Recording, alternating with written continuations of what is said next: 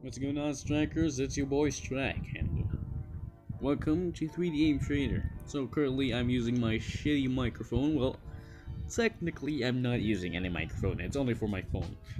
So, welcome to 3D Aim Trainer. As the name suggests, it's an aim training app that you can use to get better at FPS games. So, currently the game is pretty solid, honestly. There's a few optimization problems here and there, but it's only been released on January 28th. It's pretty good. It's lacking recognition. It's underrated. That you can call it. So it's pretty much that. If it gets more recognition, developers can probably update it. And also, the game is actually a mobile port. It's a website on PC. You can try it there. I've linked the website on the description. So now let's move on to the settings. Now here we are at our settings. So as you can see, this is pretty much where you can change your field of view, sensitivity, and the clear view. You know the drill, of course. I do hope that they change or add more features to this part of the app, since it lacks a lot of features at the moment. But that's pretty understandable since it's only been released pretty early, or probably last month, as you could say. So anyways, we could now move on to the controls, or wait, controls. Wait, I noticed that just now. Choose controls. Okay, that's one typo over there. So here we have two options. You can either choose tap to shoot or left shoot and right aim. I don't really know how to label these ones, but for me personally, I picked the right option. But you can switch between where you can put the shoot buttons are, or the side where you can shoot. It's either right side or left side. Same goes for the aim button.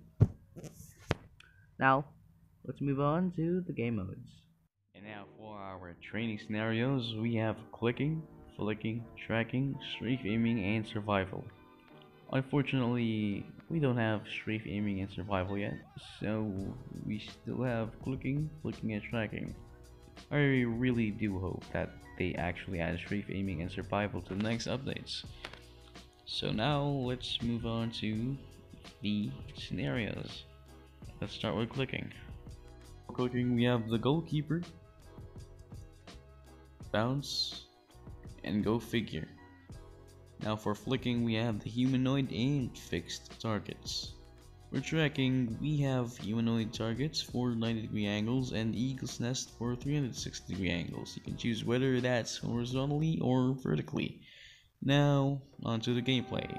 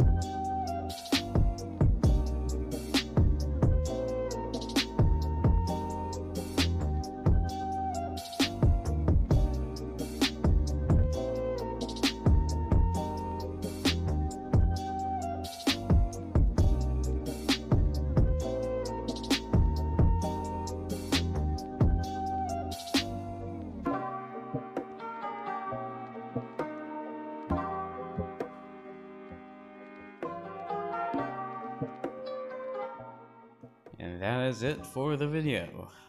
For now, the game may be graphically inadequate, but it could still really help a lot, especially on mobile devices. So anyways, thank you guys so much for watching the video, and that's that. Strike out.